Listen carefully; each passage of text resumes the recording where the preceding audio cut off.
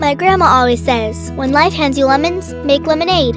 I didn't know what this meant until I heard about Alexandra Scott.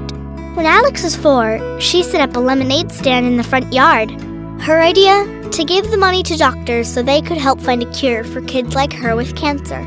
Alex left us in 2004 when she was just 8, but not before her idea inspired others and raised over $1 million towards cancer research.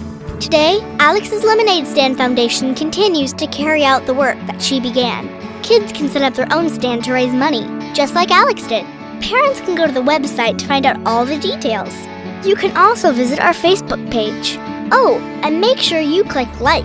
There, you can donate online and find out more ways to get involved. Every dollar counts. Please share this video with everyone you know. Together, we can all make lemonade to help save lives. Alex's Lemonade Stand, fighting childhood cancer, one cup at a time.